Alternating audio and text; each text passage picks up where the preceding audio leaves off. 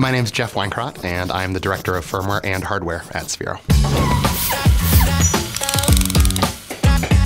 My role is sort of half and half between management and day-to-day engineering. So sometimes I'm in lots of meetings, we're doing planning about the future and about what everybody's doing.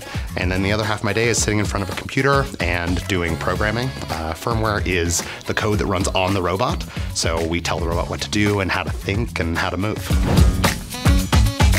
I have a degree in both music and engineering. I took a class in building speakers and just fell in love, had this epiphany that you can make sort of all this stuff around you. And I had always loved programming.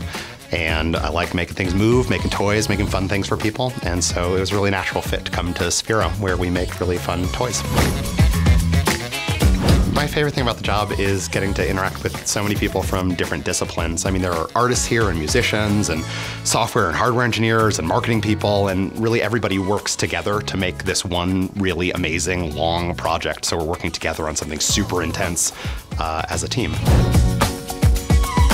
I think the folks who inspire me the most are people making crazy, sort of seemingly pointless things that are in and of themselves just amazing. So that's folks like Limor Freed from Adafruit, all the way to folks at SparkFun. There's this band Pomplamoose that was playing for a long time on YouTube, making these crazy videos. It's all these people that are just taking technology and the things they have around them to just make something delightful. Honestly, the band I end up listening to the most is probably Daft Punk. My 3-year-old now loves Daft Punk, so we sit around listening to Daft Punk like 60% of our day.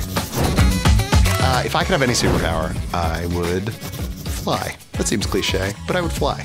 I definitely would not want to read minds. I really don't want to know what people are thinking. I feel like I really don't want to know what people are thinking. There are a lot of paths to a place like Sphero, or really to anything that you're passionate about. A lot of folks talk about how important it is to go to college. It really is. I actually have 2 degrees. I really care about it. But a lot of the folks I know, who I work with every day, came from all sorts of different paths. And the really important thing is that you love what you do, you work nonstop at it, you care, and work very, very, very hard. You sacrifice for it.